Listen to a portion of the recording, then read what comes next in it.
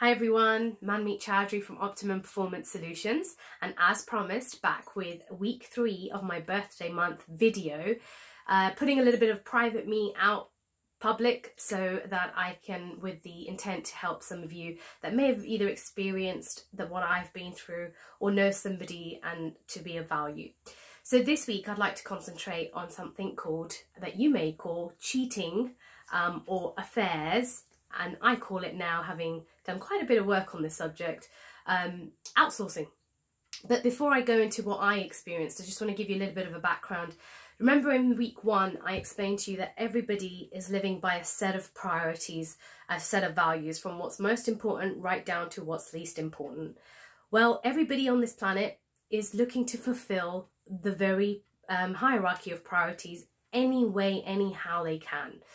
And what happens is when somebody in a relationship decides to outsource parts of the relationship and get those values met elsewhere, we start to think that they have betrayed us. They have, betrayed our trust. Actually, nobody betrays you. You betray you because you expect somebody else to live inside of your priorities because you say so, right? Ring or no ring. Nobody is committed to you. And I'm talking about relationships mainly here, but just take this same concept into workplaces. When you've got your own business and you have employees, or if you yourself are an employee, you know that you go to work not to work for somebody else. You go to work for fulfilling your own priorities. And if comes along another job that fulfills more of your priorities, you're going to go with that job. Similarly, in a relationship, if you don't feel like your priorities are being met inside of this relationship, your antennas go up, start searching to go, where else can I get the very things I'm not being fulfilled in this relationship elsewhere? And you'll start to get those parts of the relationship served elsewhere. Now, I went through this a couple of times. There's a saying that what you don't learn to love and what you keep wanting to avoid, you run into until you've learned to love it. And that's what happened with me. I had a very high, infatuation judgment on men should be loyal.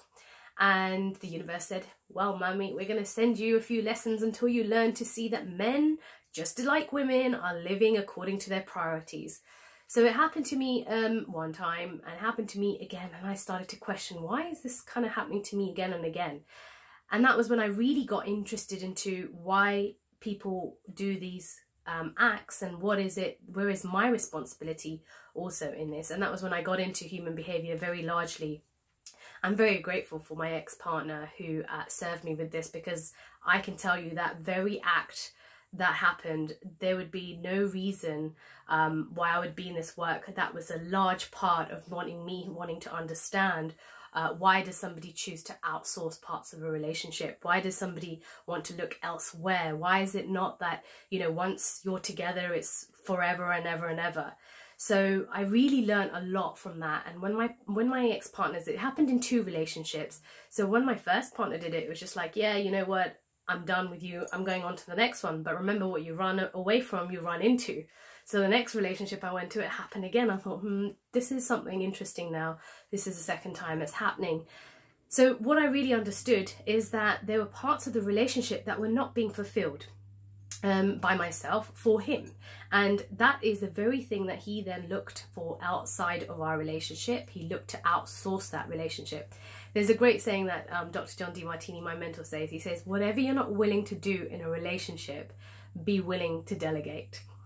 And I really got that. And I thought, well, if I'm not going to care enough about my partner's priorities and see how I can fulfill them, not just saying I'm going to fulfill his and that's that. It's about having that caring relationship. How is he also going to fulfill my priorities? That becomes what we call that caring relationship that I spoke about before as well.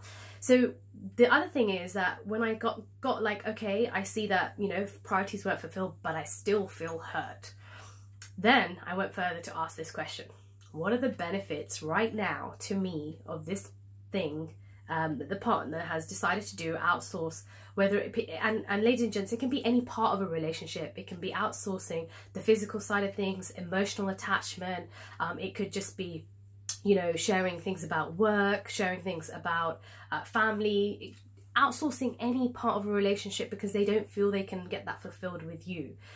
When I started asking what was the benefit of that happening, well, I know that the second time it happened, it really drove me to understand human behavior.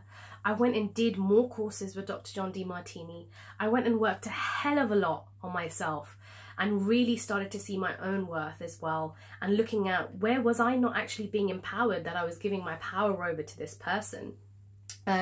So there were many benefits that came from that. And when I started to list all the benefits of this very act happening with me, until the benefits equaled the drawbacks, remember, you know, you're never looking to find benefits or something in something to make it a positive.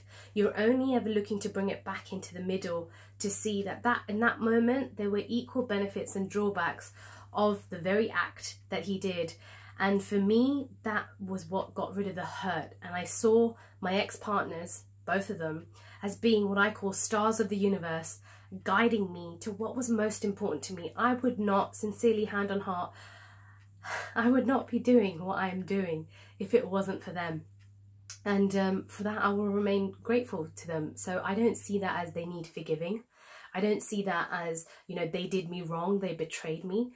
I saw that that was just something that needed to happen to, you know, help me in that moment, understand and teach this to people. Because now what do? I help other people through this and understand where they're coming from, what they've lived through, because I've been through it myself. So, you know, these questions, like I said, it helps you see, you know, it takes you out of being victim of your history and master of your destiny just by asking these questions. And don't forget what is our role in that. Remember, I said nobody is committed to you. They're just committed to fulfilling their priorities. So if you don't take the time to find out what your partner's priorities are, just know that they're going to look elsewhere. And there's no right or wrong in that. They're just looking to fulfill their priorities as much as you are. So what I would say is, if you're in a relationship, find out what your partner's priorities are, see how they can both be fulfilled by fulfilling your own set of values. And if you have a business, find out what your employees' set of values are, so that you can communicate in their values to have them actually work for you and be inspired to work for you, not that they need your motivation to work for you. I hope that's been of value. If you know anybody that's, you know, going through this or has been through this, please forward the video. If anybody would like to contact me personally, please also reach out, and I can help them through this, so they don't have to live through years and years of what they perceive to be hurt and betrayal, and somebody having an affair, and, you know, them not seeing what the perfection and actually what's being served to us. So yeah, I'll be back next week with the final 4th week for my birthday month. But I know I've had some great feedback. I will go ahead and carry on doing some like this. And if there's any subject in particular you'd like to hear about, just give me a shout and I will cater for that. Bye.